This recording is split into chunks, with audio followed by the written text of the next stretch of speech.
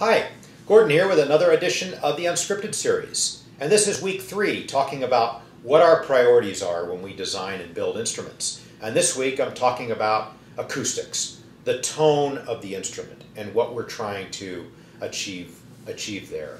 So when I think of tone, it has a bunch of different parameters in them.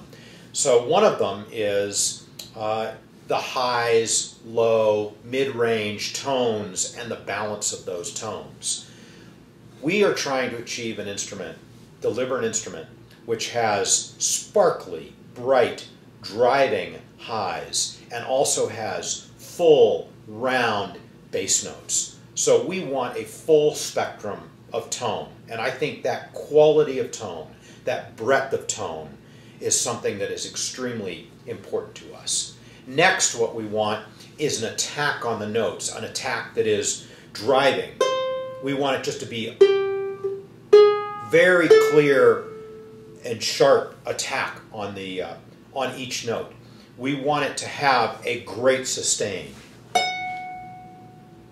Still ringing.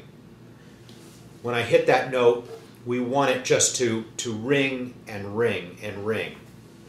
We want there to be a consistency of tone across the fretboard, all 4 strings and all 19 frets. I don't want to hear areas that are overly loud or, of course, muted at all.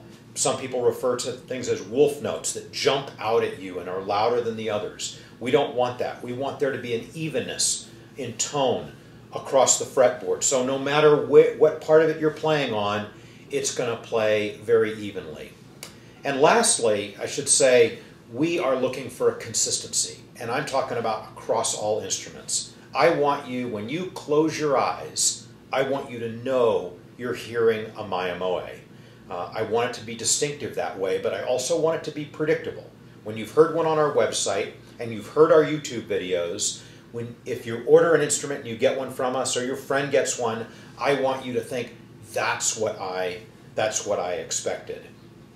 So what didn't I mention here? What I didn't talk about was volume. Volume is, it's important, but it is certainly not one of our top 3 or 4 things we're trying to achieve. Interestingly, I think a lot of people will measure an instrument by its volume. And if you want the loudest ukulele possible, ask us and we will tell you what combination of woods is going to produce that loud result.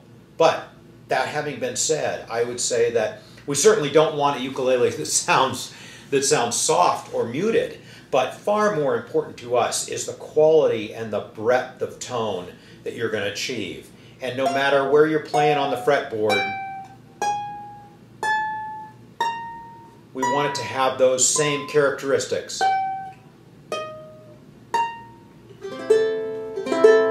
Great sustain, great attack, great breadth of tone, with sparkly highs and very present, driven, broad bass notes. That's what we're looking for at Mya-Moe, and we'll see you next week. Bye-bye.